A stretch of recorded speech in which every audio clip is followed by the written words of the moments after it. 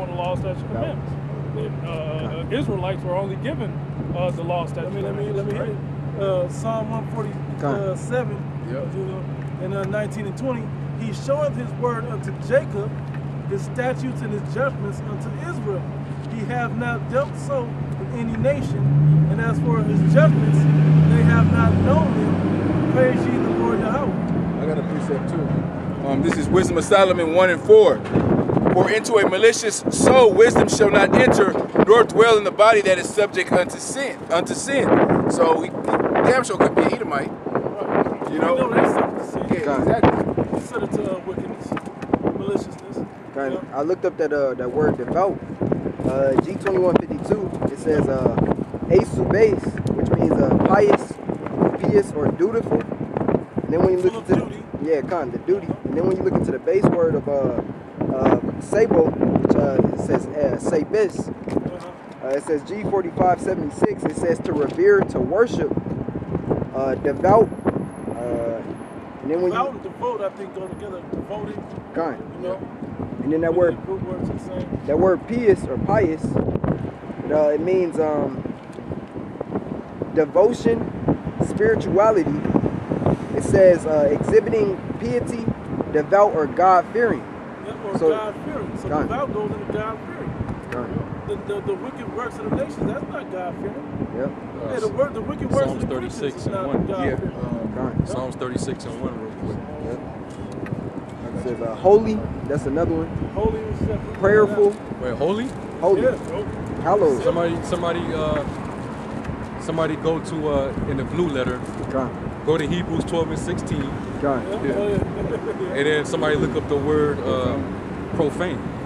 This is Psalms 36 and 1. The transgressions of the wicked say within my heart that there is no fear of the Most High before his eyes. That's it. That's why Esau does the shit. Esau does the things that he do because he doesn't fear the Most High. He's very reckless, you know. He thinks he's the Most High. Kind of the word. Fear the Most High. There's Hebrews 12 and 16 for the word profane. It says bebelos. It says accessible, lawful to be trodden, profane, unhallowed. Which is what? Unholy. Unholy. Yes, but according to the definition of devout, holy.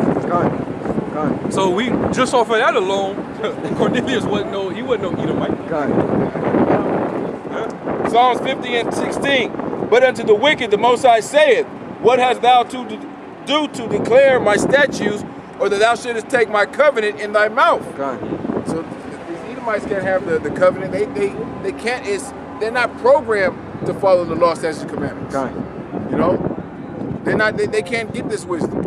They can understand it to a certain degree, but it's not truly not for them.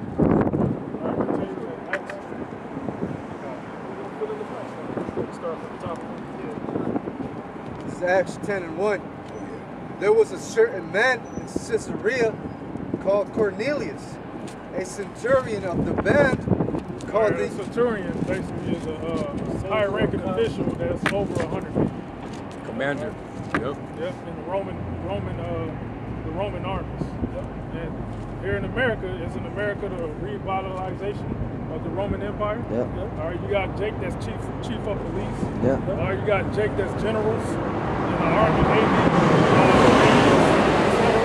Space Force.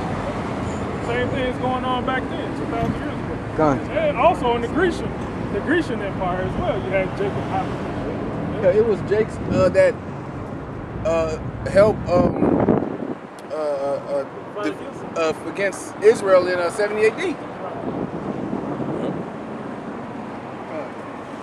A centurion of the band called the Italian band, a devout man, and one that feared Yahweh with all his house, which gave much alms to Now, one that feared Yahweh with all his house, there's other Israelites that fear with all their house. Okay? So that automatically should have you thinking towards him being an Israelite. Okay? That should automatically have you understanding, okay, if the Most High, if Joshua, if you start going down and finding the other ones that their whole house feared for the Most High. Noah and his house feared the Most High, right? Then you can know that this is an Israelite. Keep going. A devout man and one that feared Yahweh with all his house, which gave much alms to the people. And wait, in alms giving a law for the Israelites? Something that we do? Yep. That's nothing that the heathen do. You know? It talks about us giving alms unto the church and unto the priests and so on.